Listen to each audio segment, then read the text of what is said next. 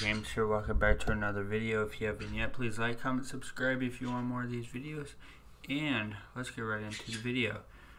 I should have done the Gears of War collaboration video today instead of yesterday, but they decrypted everything. And as of right now, you have 7 days to do it.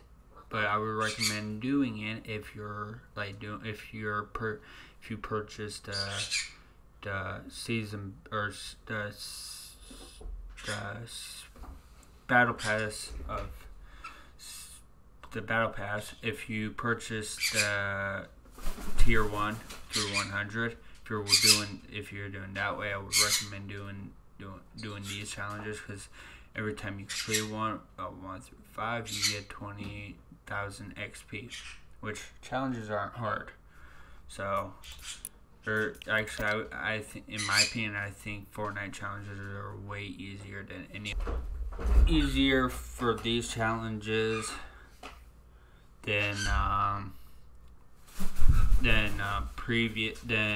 any other games. So,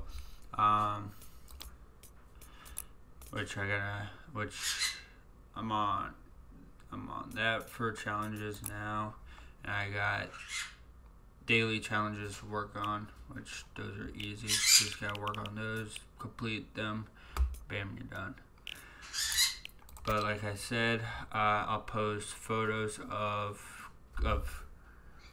the Gear of War challenges around the video and stuff.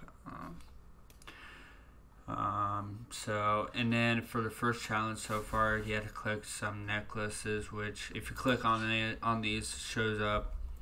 Second one was crouch behind a barrier, or Gears of War barrier, which the logo shows the Gears of War, where those barriers are.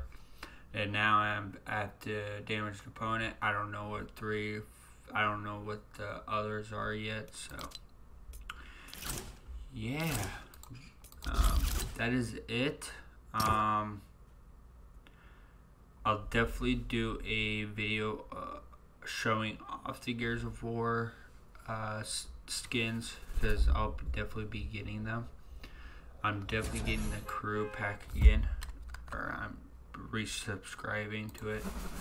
So that is it. I'll see you tonight with another video of the Gears of War skins. So peace.